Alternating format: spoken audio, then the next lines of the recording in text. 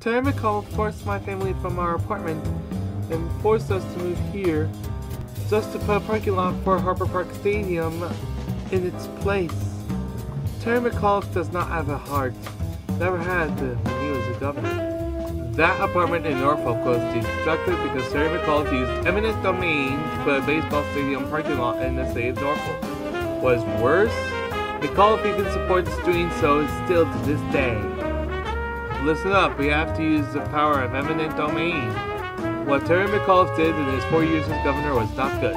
If you are thinking about pointing him back to the Capitol in 2021, think about what has happened in 2022. Dr. Mitch Policy's package is responsible for the content of this message.